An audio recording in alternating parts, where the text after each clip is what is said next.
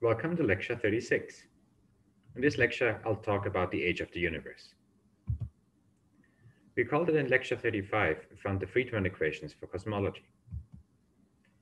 If we employ the shorthand notation, h of t being the ratio of the time derivative of a with respect to a, these are given by the following two equations, where we have, in addition to a, also the derivatives of the energy density epsilon and the pressure.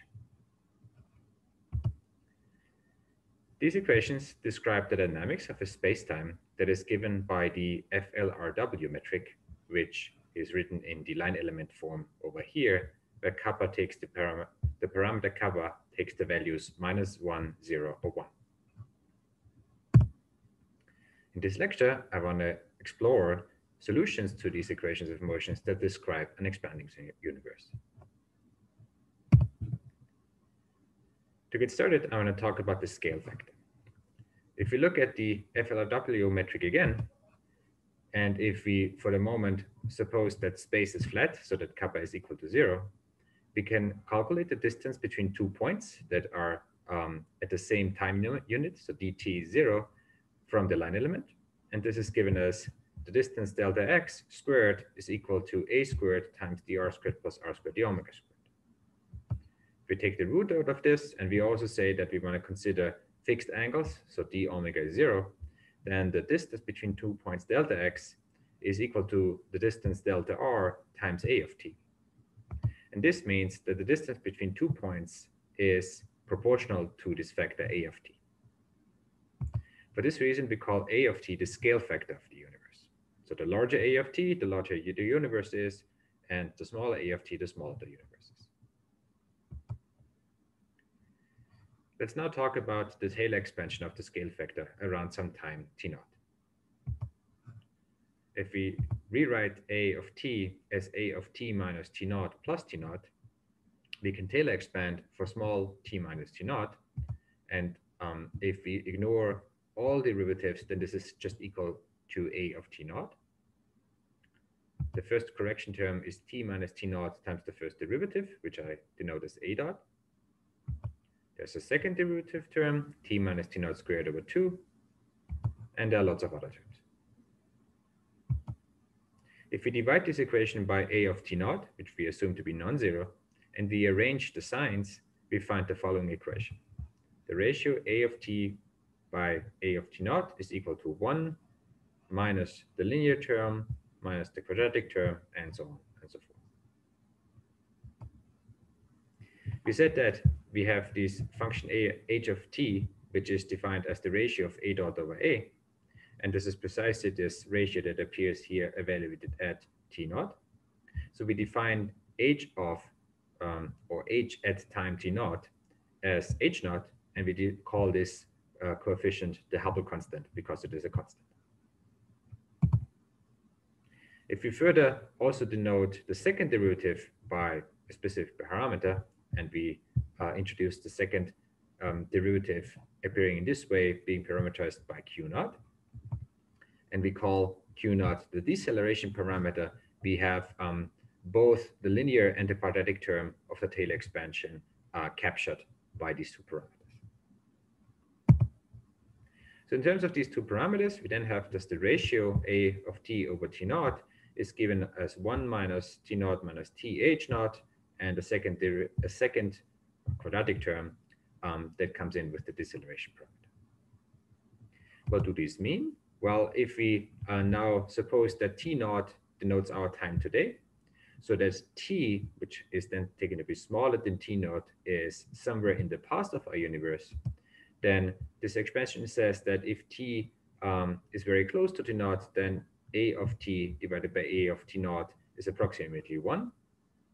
But if we go back in time, we can correct for this by including the linear term that comes in with the difference t0 minus t and the Hubble parameter, such that if t is smaller than t0, then this here is a positive number. So we subtract something from at over at0. So that means the ratio a of t over t0 for times that are in the past is smaller than 1. This just means that the scale factor of the universe was smaller it at earlier times. Of course, we also have a correction parameter to this, which comes with this Q naught parameter here, which tells us then how much the universe has been decelerating over time. We can get some approximate ideas of the age of the universe from this. In particular, if we just ignore the acceleration parameter for now, we just include the linear term in this Taylor expansion, then we get for this ratio just 1 minus T naught minus T H naught. If we then say we want to put the beginning of the universe at time t0, and we define the beginning of the universe by that point where the scale parameter a of t0 is equal to 0, we find that the corresponding approximation leads us to the following equation, namely that 0 is 1 minus t0 h naught, or t0 is just 1 over h naught. Since t0 is the time today, this means that the age of the universe today is given as the inverse of the Hubble parameter. This approximation, or this time, is also known as the Hubble time. We can use observational data to constrain the value of the Hubble constant. It is customary to express it in terms of these units, namely kilometers per second over megaparsecs. And h is just a numerical factor that is order 1. Historically, people thought that h was very close to 1. Now, newer data sort of suggests that h is closer to 0.7. But for now, let me just stick with this estimate of h on the order of 1, because it sort of brings to mind a puzzle that has plagued cosmology for a long time before precision data became available. Specifically, if we plug in this value of the Hubble constant, we find for the Hubble time, or the age of the universe, 10 to the minus 2 megaparsecs per kilometer second. We can convert megaparsecs to kilometers.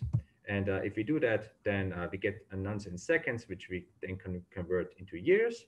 So we find a T naught from this Hubble constant that is given as 9.78 gigayears, so 10 to the 9 years, divided by this little h. So if h is actually 1, this means that the age of the universe would be about 10 billion years. And that was plaguing cosmologists for a long time, because they had known from astronomers that there are some stars in the Milky Way, so-called metal-poor stars, that are much older than 10 billion years. They are about 15 billion years plus minus 4 billion years old. And of course, you can't have stars in the universe if that are older than the age of the universe itself. So for h equal 1, this was known as the h problem that puzzled cosmologists for a time. Nowadays, we have values of h that are closer to 0.7, which ameliorates this h problem because it sort of reconciles the age of the universe with the age of known stars. And this concludes the present lecture.